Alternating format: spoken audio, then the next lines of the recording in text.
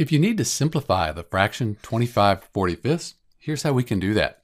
We want to find another fraction that's equivalent. It has the same value, it's just that we have it in lowest terms. And to do that, we can find a common factor, something that goes into 25 and 45. So let's do that. Let's find the factors for 25 and 45. So these are the factors of 25 and then 45. We want to find the greatest common factor. And it looks like 5.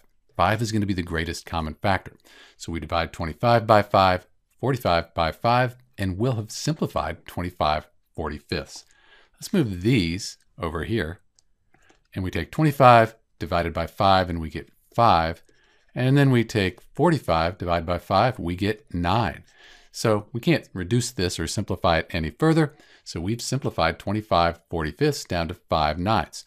And these are equivalent fractions. If you divide 5 by 9 or 25 by 45, you get the same number. It's just that we've reduced 25/45 down to 5/9.